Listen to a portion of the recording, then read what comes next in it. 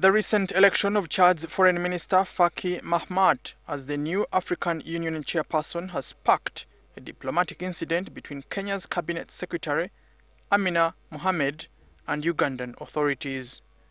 Mohamed came second after 7 rounds of voting. She took to Twitter to express her disappointment at Uganda for what she called betraying her in the poll. She also accused Uganda of betraying an agreement to support her. We're very honest people, so it's difficult to deal with deceptive people. So I think going forward, it's a good lesson to learn. If we ever vie for a continental position, that we have to take all that into consideration.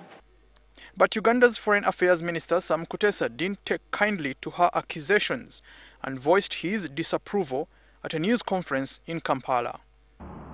We don't have to vote for you. We can tell you that we don't want to vote for you. What will you do? Nothing. It's our right.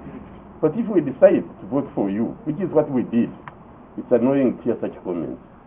But put the matter to rest is that we voted for her. She was a plausible candidate, a very good candidate. But like in every election, there are winners and losers. In 2012, the African Union had a chairperson, Dlamini Zuma, representing South Africa. Now we have one from Chad representing Central Africa.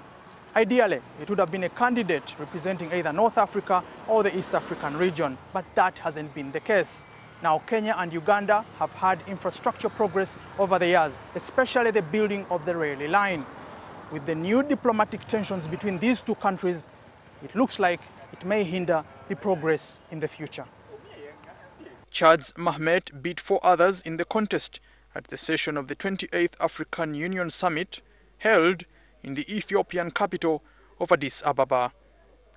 He becomes the 5th chairperson of the Commission and the 2nd Central African candidate. The first Central African was Gabon's Jinping, who served as AU Commission chairperson between 2008 and 2012. Mahamat Faki will now serve for 4 years. Meanwhile, President Museveni was elected as the first vice-member leader of the African Union. Andrew Nitwe, NTV Weekend Edition.